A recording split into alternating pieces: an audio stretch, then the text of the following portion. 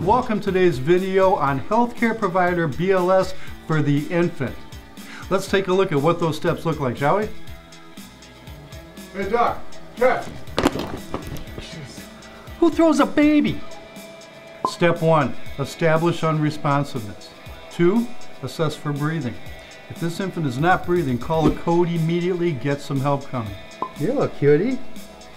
And you're unresponsive. And you're not breathing. Nurse, call a code, I need some help in here.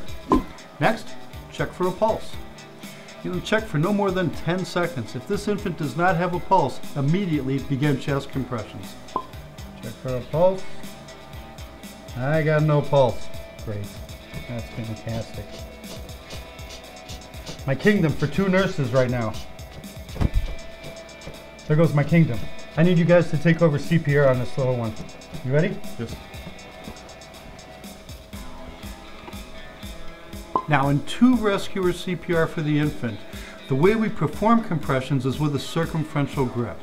Our thumb's on the sternum between the nipple line, and we're going to compress about 1/3 the distance anterior posterior of this kid's chest. So almost halfway through this kid's chest you're pushing. Again at a rate over 100. And a compression to ventilation ratio of 15:2. Okay, remember, we're going to do our compressions 15:2, 15 compressions, 2 breaths of air. Watch for that chest rise. Good.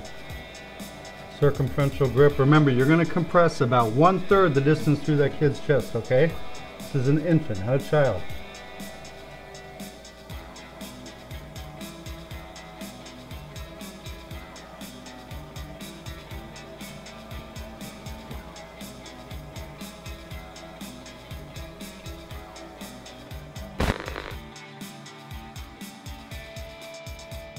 Now, if all you have is an adult BVM, you can still ventilate an infant.